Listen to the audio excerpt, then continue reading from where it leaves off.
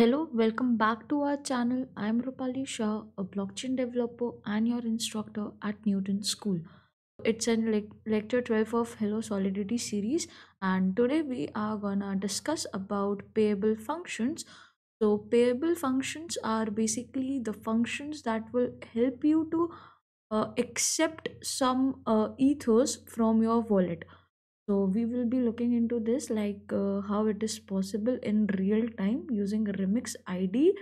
But before moving to Remix, I would like you to introduce with Newton School. It's an edtech company, a platform where you can learn about uh, web development and become a full stack developer in no time without paying any fees for your courses in the beginning. Once you land a job from like job or get a placement, then only you need to pay for your fees. Now the best part is that we also guarantee you a placement from 5 lakhs to 40 lakhs. So please check out the link in the description, because from there you will be landing our website and we are launching our new course of full stack development. So don't forget to just click on the link in the description. Now let's move to Remix and let's find out that what are payable functions. So as I told you that payable functions will help you to create, or you can say like help you to accept some ethos. Now we will be looking like what if my function is not payable and I'm passing some values, and what if my function is payable. So let's create a function first, and this function will be a pay function. So and it's an public because we want this function to be publicly available. That could be called by anyone in the like outside the scope of this smart contract also. And let's say that we will be having that message dot value. Like with the help of message dot value you can have that particular amount. So what I am gonna do is we will be having uint, and we will be having a variable which will be a public variable, and this will be amount, and we will be making this amt is equals to msg dot sender. Yeah, this will be cool. So now let's compile it, and we got an error because our compiler must be, yeah, wrong selected. So let's select 0.8 and compile it again. So yeah, it's compiling for us, and we get an error message.sender. And now here you could see that type address is not implicitly converted to expected. Okay, message.sender not message.sender returns you the address, but we want to store the value, so we will be using message.value now. And can only be used in payable public functions. Make the function payable or use in internal functions to avoid this error. So the error arised when we are not having this function payable, and this is because we are gonna access this message dot value. Like we want to access the value of a particular address which it sends with the our particular contract function, and so we were not allowed to execute this function or compile this function. Now let's create this function payable and then compile it again. Once the function of our particular uh, this is compiled, you could see a green tick.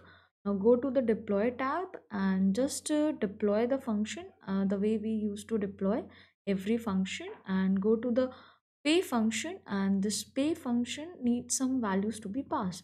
So let's say I want to pass 10 ethos, so let's pass this value with 10 ethos, and let's just call the pay function. It executed successfully, and when you will be checking the amount, you could see this in way.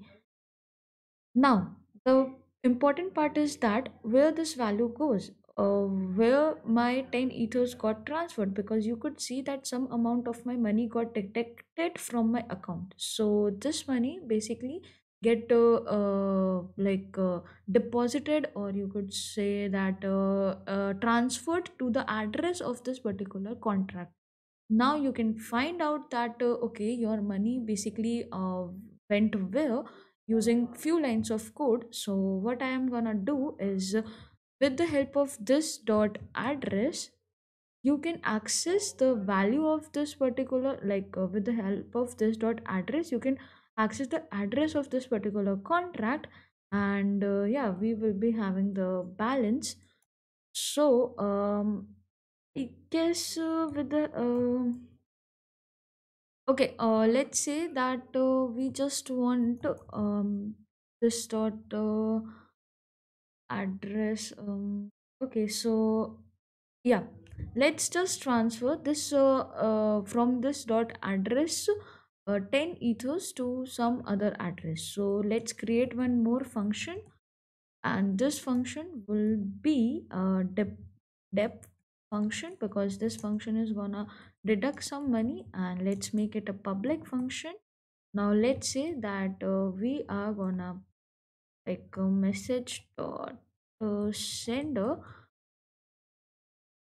No, no, here this will be two function. So let's say that we have an address and two type, and this is equal to, let's just select some other address, and yeah, let's just save that address over here. So I guess it should work, and we want to transfer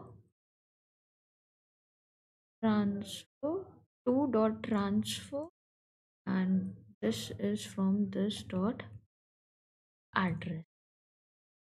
I guess syntax is correct, but we could like look into it soon. We made a blunder over here. Let's see what's that thing. Not found or not visible after argument. So this will be not this dot address. Instead, we will be having the amount that we want to transfer. So let's just paste this, which is equivalent to 10 ethos. So it's in way basically. So yeah, now let's just save again, like compile, and let's just deploy our contract again. And after deployment, we will be first of all sending 10 ethos to our smart contract. Ethos to our smart contract. Let's just call the pay function, and let's just check. So yeah, we were about to have 10 ethos on our contract. Now we will be using this dept function, and this will transfer 10 ethos from my smart contract to this particular address, which is basically the second account of our ring b accounts which we are provided. You can see that we receive 10 ethos over here. So that's it for today. We enjoyed knowing about this payable function, like how you can add some ethos to your smart contract, and then also we saw that how you can send some ethos from your smart contract to some other account. So thank you for watching, and don't forget to subscribe this channel if you learned something new out of it, and like this video and turn on the notifications to get all the updates of our upcoming videos. Thank you for watching.